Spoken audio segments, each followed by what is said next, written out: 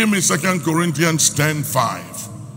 2 Corinthians 10:5. Casting down imaginations and every high thing that exalts itself against the knowledge of God, and bringing into captivity every thought to the obedience of Christ. The first thing is imagination. Any evil anyone has imagined about you, any evil anyone has imagined about our family, our children, this house, about our nation, about your health and your finances. A guy went to the hospital not doing fine. So they did some blood works on him. And then the doctor came and said, I'm sorry, I have bad news for you. And he said, what is the bad news? The doctor said, you are HIV positive. You have AIDS. The man collapsed. He started losing weight, can't eat, and was just lying in the bed. Could not believe that just going to the hospital to do a blood test, he ended up with AIDS. After some few days, the doctor came and the doctor said, I have good news for you. And he said, what is the good? He said, we made a mistake. The report we gave to you was not your blood report. It was someone else's. And the technicians, whoever, somebody made a mistake. And so we are sorry, you don't have AIDS. The guy left his watch, his dress. He was almost empty. He left everything and he ran naked out of the hospital. He just ran before the doctor changes his mind and gives him another prescription. Any wrong medical prescription and result, any bad news in the womb of time that has been programmed concerning your medical report, your health, your finances, your children, your marriage, your business, your investment, in the name of Jesus, we intercept it. Put your intercept it. We intercept bad news this week. Between now and 31st December, we intercept, we arrest any bad news. Somebody open your mouth. Intercept bad news. Come on, somebody. Go ahead. Intercept bad news. Intercept. Intercept any bad news concerning your health, your medical results, your children, your family, your loved ones, your finances. We intercept any bad news, evil report. Intercept it.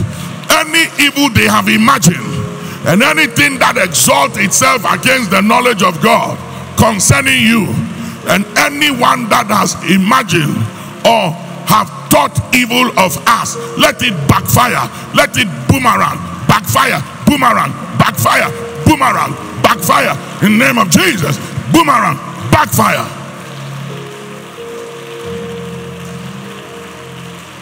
The name of Jesus.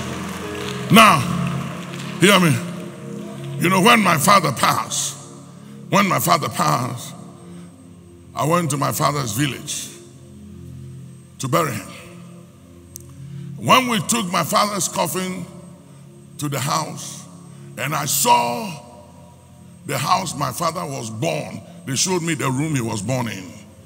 And when I saw the people in the house, and I saw where my father came from, I understood my warfare.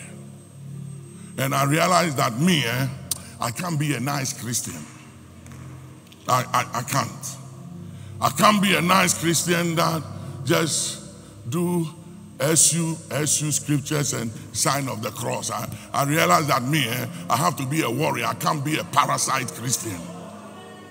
I said, if this is where my father was born and the house my father came from, I can't be an ordinary Christian. Because what I saw in that house, it doesn't matter where you live in this world. Spirits know no limits. Are you hearing me? You can live in North America. You can live in Asia, in Dubai. You can live in South America. You can live in the Middle East. You can live anywhere. You can live in the snow. Those demons in your father's house and your mother's house will come after you. Tell somebody, you better pray and stop this your niceness. Tell somebody, I'm telling you, you better pray and stop being nice, because they can lock you up. You know, I think it was Bishop James or one of the bishops that told me what I'm about to tell you. A guy got a visa and went to America. When he arrived at the airport, he had a visa. On the visa, they saw the grandmother's picture on his visa. And the immigration officer asked him, what is your grandmother? Who is this picture? He said, my grandmother. Then he said, what is your grandmother picture doing? He said, it's not my grandmother, it's my picture. I went to the embassy, I got it with my picture. The immigration officer said, look at it. Who is this? He said, grandmother. And he said, I'm sorry, you have to go back to Accra. Bishop, give him a microphone. Let him tell us. So you stand there and do yeah. Stand there and be nice and be nice and cute. The demons will show you cayenne pepper. It is the story. Go ahead, Bishop, tell us. Hallelujah. It's a true story. It is the story of Thomas. Thomas is in Church of Pentecost, but I say right now. Now, when we give you dates and places, you know we are not lying. Now, Thomas had been struggling. The brother is an army captain in the US. So he tried to help him. And then he arranged, he got him the visa, blah, blah, blah. And he put him on the plane. And Thomas finally left and went to JFK. When he got there, they looked at the passport. And it was the face of the grandmother from Esamankase. Sorry, I had to call places, but that's what he told me.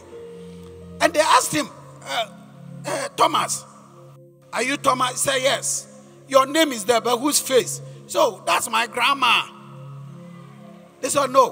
Which of you is coming to America? He said, it's me. I said, but your grandma has taken your place. They put him on the same plane and brought him.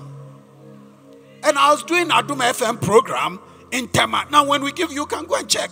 Abeku Santana interviewed me at Tema. And they brought Thomas, who had drunk poison. And they carried him, and he gave the testimony. Up to today, he's still in Ghana.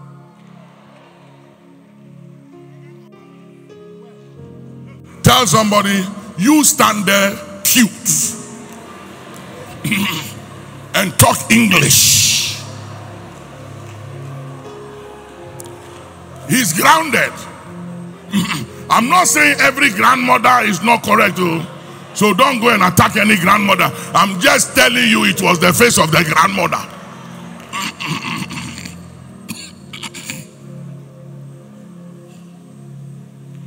Give me Proverbs 19:21. Give me Proverbs 19:21. Quickly. There are many devices in the man's heart. Nevertheless, the counsel of God, that shall stand. Say devices. Talk to me. Say devices. Say programmings. Say calculations. Say spiritual manipulations. Say spiritual interference. Now I want us to pray a prayer right now. Any surprise attack against anyone here between now and 31st December and beyond, hear me, we are going to intercept it. Somebody say intercept. Say interception. Say interception. Put Ife's car on the screen. Let me show you something. This is what we call surprise attack. Ife left church. She was on the way home and she collapsed behind her car steering. And the car is written off. We have to get her a new car. And she came out without a scratch, but the car was written off. Somebody say, surprise attack. In the air, on land, on water.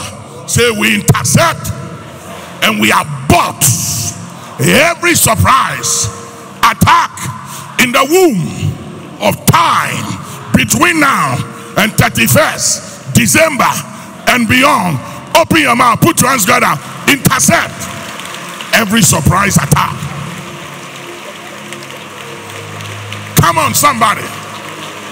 Every surprise attack, intercept, avert, intercept, avert. Let it boomerang, boomerang, boomerang, boomerang, boomerang. Surprise attacks, boomerang. In the womb of time, surprise attacks, boomerang, boomerang. In the womb of time, be averted, overthrow, overturn, intercept, intercept. Any surprise attack, intercept, intercept, intercept, intercept. Imagination, expectations of the enemy. Anyone that has an evil expectation of us, of our nation, of this house, of our sons, our daughters, our children, our husbands, our wives, let it be intercepted. Intercept. Put your hands on intercept it. Intercept. Stop being nice.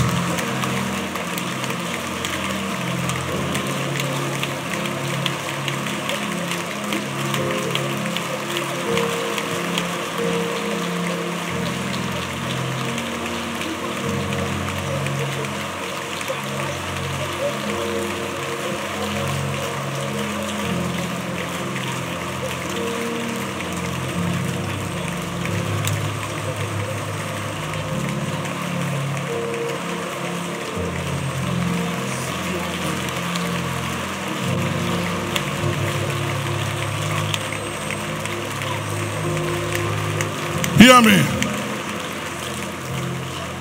Hear me. Anyone that God has commanded to bless you under attack, wherever they are, whoever they are, let the attack be broken. Anyone that is supposed to help you, anyone that is, listen, there are divine helpers. There are people in this life, the day you meet them, it will turn your life around. There are people in this life, the day you meet them, they will give you a key to unlock a door that will change the history of your life.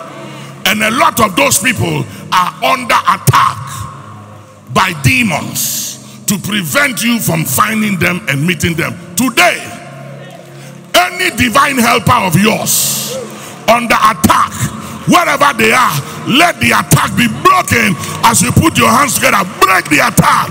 Break the attack on your divine helpers. We break the attack on any divine helper. Anyone that is supposed to help you. Anyone that is supposed to help us under attack. We break the attack. Break the attack. Break the attack. In the name of Jesus, break the attack. Break it. In the name of Jesus.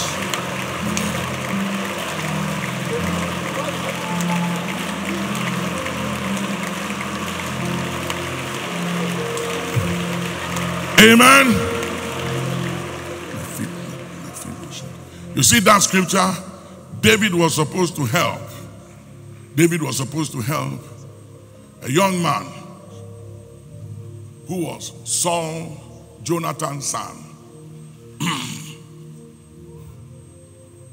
David remembered Jonathan and said, is there no one left in the house of Saul that I may show kindness? This week, people will show you kindness. Between now and the end of this year, may men and women show you kindness.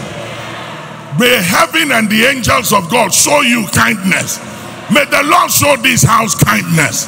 May the Lord show our children kindness. May the Lord show our nation kindness. In the name of Jesus, say yes.